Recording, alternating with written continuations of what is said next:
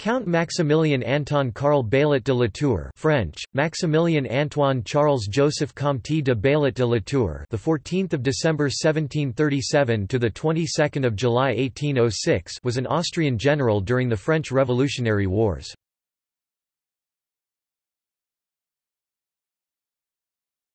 Topic: Biography.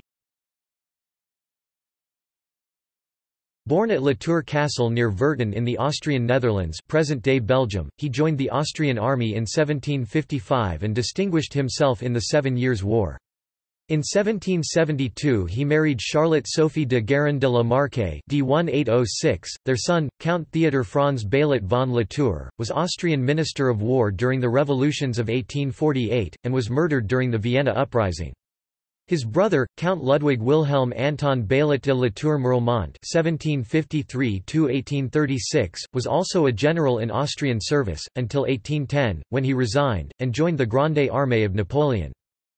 Latour achieved the rank of a generalmajor in 1782. In the course of the 1789 revolt that led to the proclamation of the autonomous United States of Belgium, Latour was elevated to the rank of a Feldmarschall lieutenant. His troops held the Duchy of Luxembourg and played a significant role in regaining the rebellious provinces by the end of 1790, which earned him the Military Order of Maria Theresa. From 1792 onwards Latour fought as an Austrian commander in the wars of the First and Second Coalition.